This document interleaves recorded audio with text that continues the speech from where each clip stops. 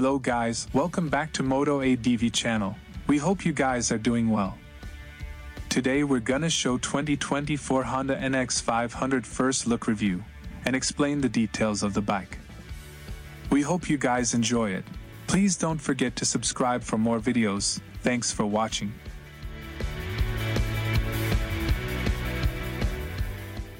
For 2024, but the Nx500 is the most noticeable with its new name. Yes, the artist formerly known as the CB500X is now the Nx500.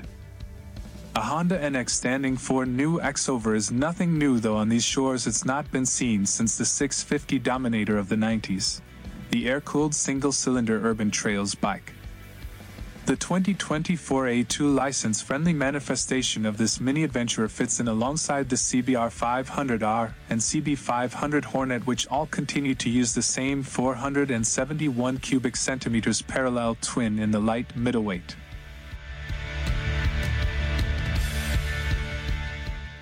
Category: Updates to the 2024 Honda Nx500 include an ECU update to improve acceleration, new wheels to help weight saving, revised suspension settings, better headlight, and a new screen and switchgear with enhanced tech. This CB500X replacement is due in UK dealership in early 2024, and we'll be seeing it available in 3 color options: Grand Prix Red, Matte Gunpowder Black, Metallic, and Pearl Horizon White, which replaces the lovely Pearl Organic Green.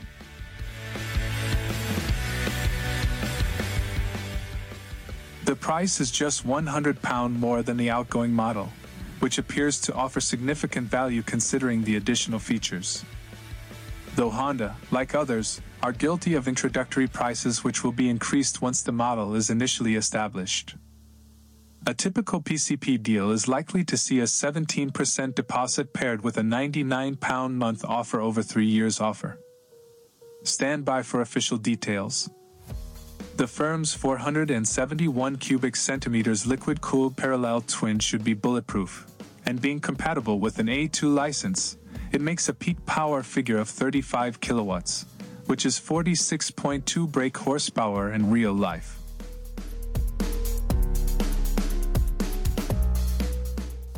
And that is way up there at 600 RPM, a heady figure that encourages you to use all the revs available.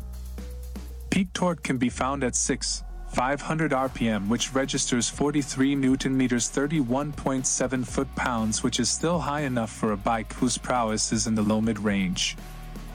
Fuel injection setting had been improved for the previous version, though some still complained of a jumpy low-speed throttle connection.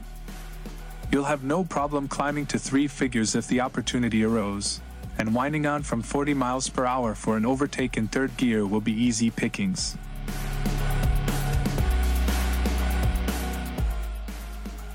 Though momentum is key if you're familiar with more powerful machines instead. Traction control is an addition for the 2024 model as a bonus for the rider's peace of mind, though it can still be turned off. New wheels and revised suspension settings are part of the attraction and headlines with the new model.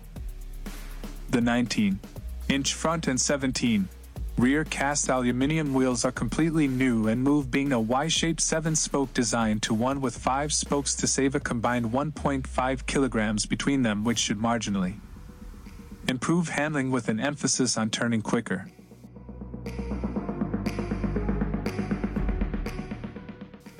The already lightweight package now weighs in a total of 3 kilograms less than before, at a total of 196 kilograms.